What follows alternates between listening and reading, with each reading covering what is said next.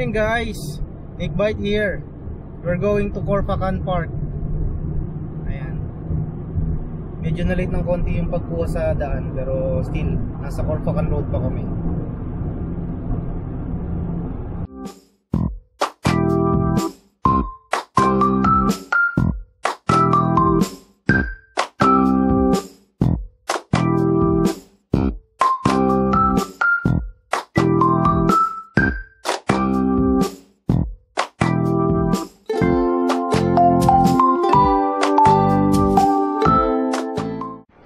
Timelapse kasi ano to eh, Khorfakkan Tunnel, Khorfakkan Road, bago to eh, bagong daan.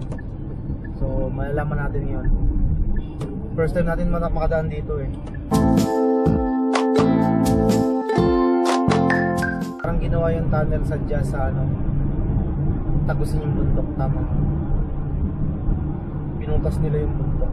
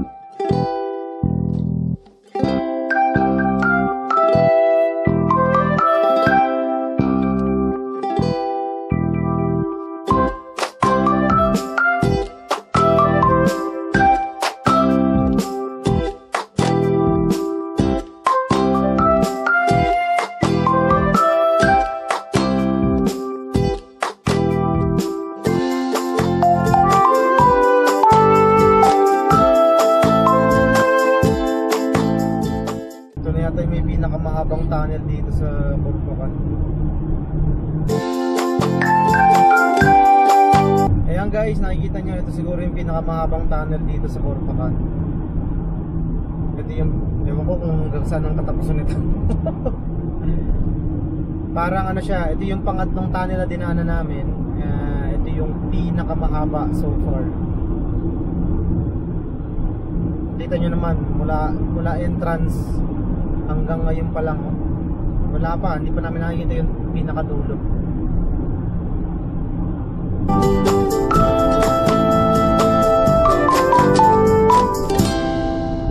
Stay tuned guys for more.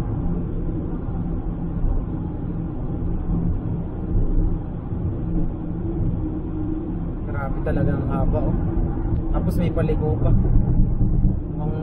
Malapit yata tayo sa dulo. Ayan, may liwanag na.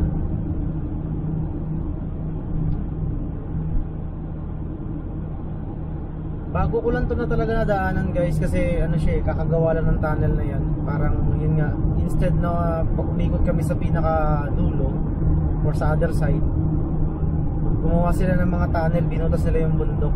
So nakagawa sila ng daan. Okay, another tunnel na naman.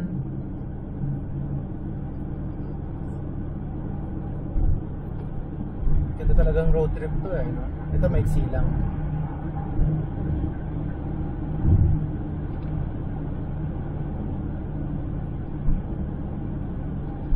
Ay, mayroon pala siyang karugtong.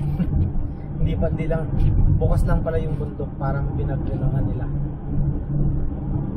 Meron silang distansya ng konti. Nakakatuwa tong daan ako ngayon.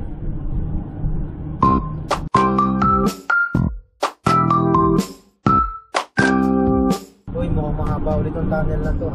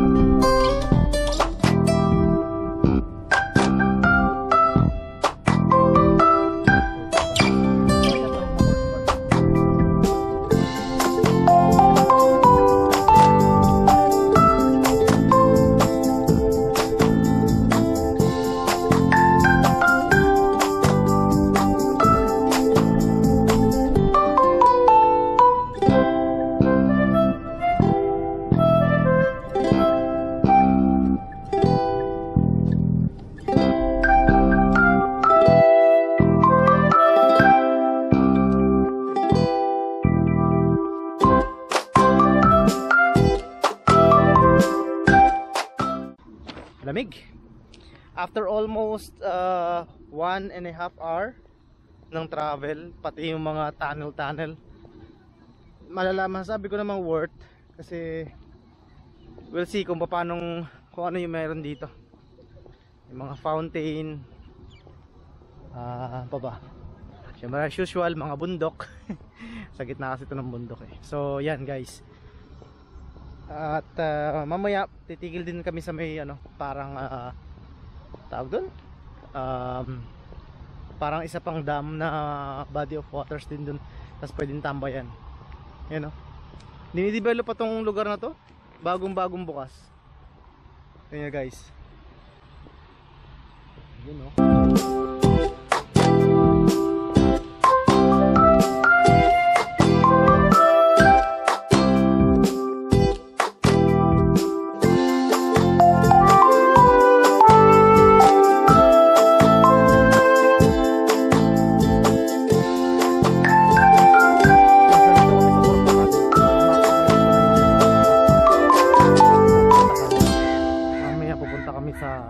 Shishwadi. Yan. Ayan o. Uy, mukhang maganda na yung fountain o.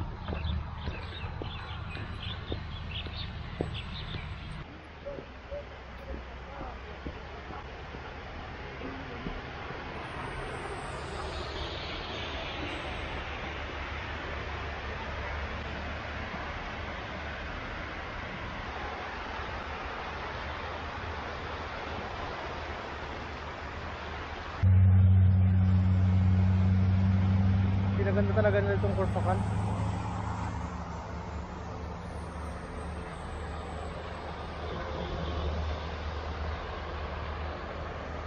Ang nakakatuwa pa dito sa park na to guys, ayan o, lahat ng mga halaman, mga damo, yan, mga bulaklak, all natural. Ayan o. Papakita ko lang yung mga yung makikita nila dito. Well, mukha namang maganda rin. Ito. Ayan yung rubberized, yung trampoline. May trampoline din sila, yan. Trampoline siya, guys. Pero hindi ako maglalaro. Ito. Rubber din to mga te, rubberized din siya na mount. Dalawa yung trampoline niya. Eurotramp. Tapos may mga numbers din. Napaka-educational din naman itong lugar na to. Hindi lang masyadong napupuntahan pa kasi bago. Yan, ito naman yung slide. Complete set with the monkey bars. Yung monkey bridge. Yan. Maganda talaga to para sa mga parang pampamilya, family oriented tong lugar na to. Pag may mga bata, yan. Ito lang ko, ikot. Ayan. So design siya. Ayan guys, nakita nyo naman yung ito yung unang stop dito sa Khorfakkan na ginawa ko. Mahaba pa yung biyahe, so mamaya meron pa akong ibang ipapakita sa inyo, yung ibang feature dito sa Khorfakkan. Yung mga gustong puntahan to, ayan, it's really worth. Maganda tong place na to, tahimik, tapos napakasariwa ng hangin. So guys, stay tuned, and may mga pupuntahan pa akong ibang lugar. After ng mga tunnels na nadaan natin kanina, babalik tayo somewhere malapit doon. And stay tuned guys. Welcome back again. Ito pa rin kami sa Khorfakkan. Nag pit stop lang kami saglit dito. At mukhang maganda tong pit stop. Tingnan nyo sa gilid. Yan. Meron din siyang dam. Yan. Tapos meron siyang parang bridge doon. Pwede lakarin pero malayo yun. So dito lang ako.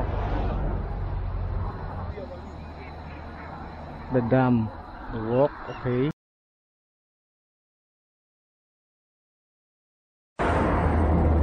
Dito guys, ito yung resting area dito sa Khorfakkan. Actually maganda siyang resting area eh. May enjoy ka rin, may kainan, restaurant, toilet. After long drive, pwede ka magpahinga muna. Mga playground.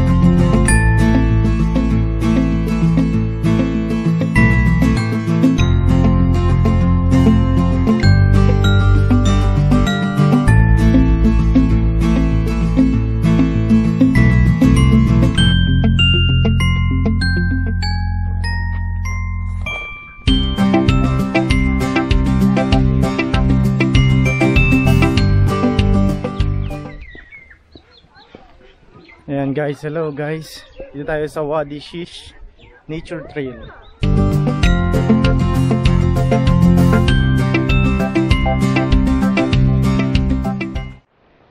Ayan guys, sa likod ko, makikita nyo yan. Dito na nature. Bundok, mga dates, mga puno. Ang ganda, maganda dito. Yan o. Mahabang hagdan to. Yan.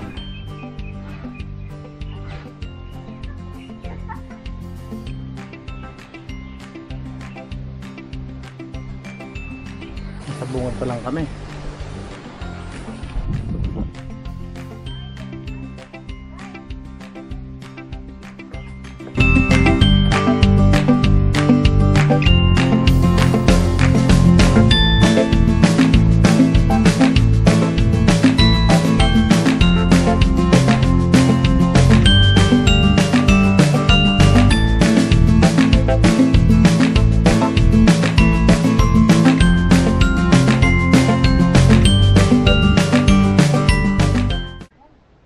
Ito yung traditional channel water. Yan, water channel, sorry. Traditional water channel ng UAE, ang tinatawag na palage. Continue to trail guys. So let's go, tuloy-tuloy lang tayo guys. Join me. Ito, ano, pag nature trip ang gusto mo, I advise dito kayo pumunta sa Khorfakkan, kung saan yung Shish Wadi. Ganda, di ba? Puro puno.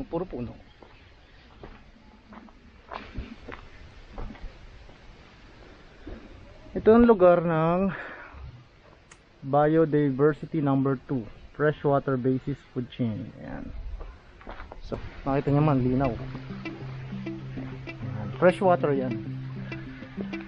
Feeling ko yan, malamig yan, malamig.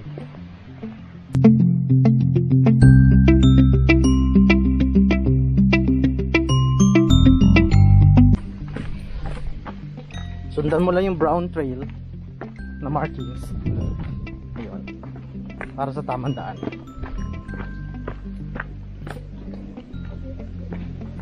Water efficiency.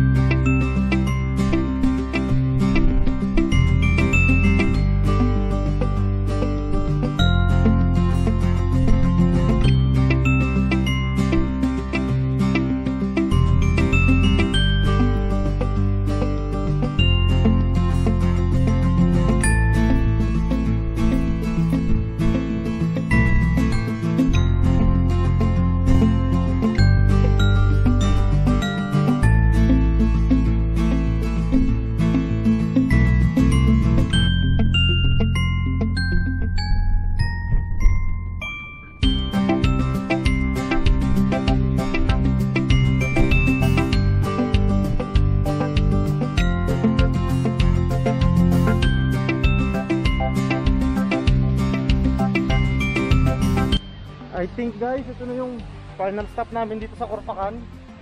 Ayan. Dito kami sa Shish Park.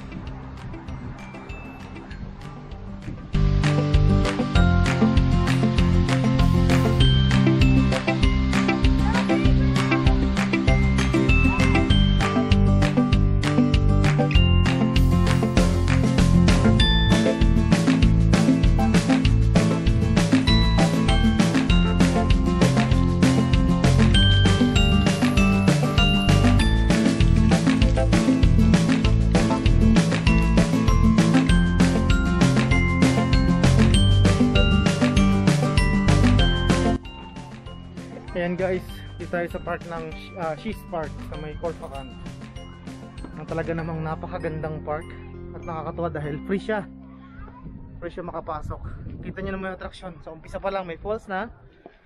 Tapos sa likod ko ngayon makikita nyo yung overlooking ng park.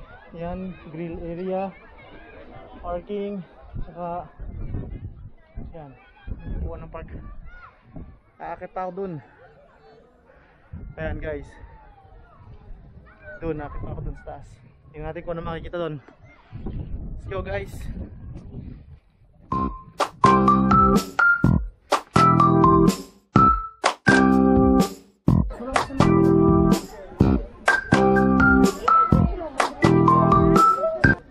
Hello guys, ayan, nasa ano pa rin kami, Shish Park dito sa may Khorfakkan. And dito na siguro yung mag-e-end yung aking vlog. Maraming salamat sa inyong mga suporta, sa mga nanonood dyan. Mega love shoutout sa inyong lahat dyan. And maraming salamat. Napakalapit dito sa lugar na to. At saka kung gusto nyo talaga ng nature trip dito sa Khorfakkan, pwede kayo pumunta sa papunta siya ng Fujairah or part pa rin siya ng Sharjah. So naisipan namin yung road trip na to kasi patapos na yung leave, babalik na ulit sa work by Sunday or bukas. Ayan, mega love shoutout sa inyo lahat dyan. Thank you sa inyong panonood, maraming salamat dyan. So kita-kits sa susunod na vlog. Maraming salamat. Nick Bite here. See you guys.